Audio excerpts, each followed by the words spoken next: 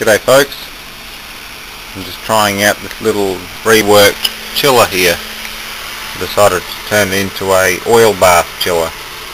Obviously the bath isn't full of oil yet, but the idea is to plonk a microwave transformer in there and use this refrigeration coil, which is currently getting very cold, to cool the oil surrounding the transformer.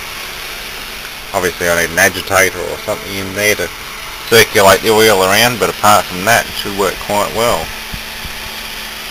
This is one of the compressor and evaporator units from a bottle chiller that I have.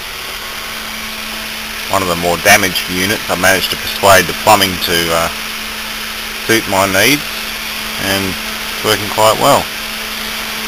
It's liquid out, nice and warm. Suction side's icing up. Because there's nothing in the bath though. If I fill that with oil, it'll actually do quite well. The tubs have holes in them. I'll use a plastic tub instead of this enamelled steel. And just hook my power transformers up inside it.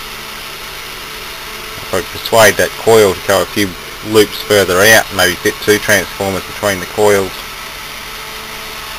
So that's running alright at the moment. That worked quite well actually. Thanks for watching.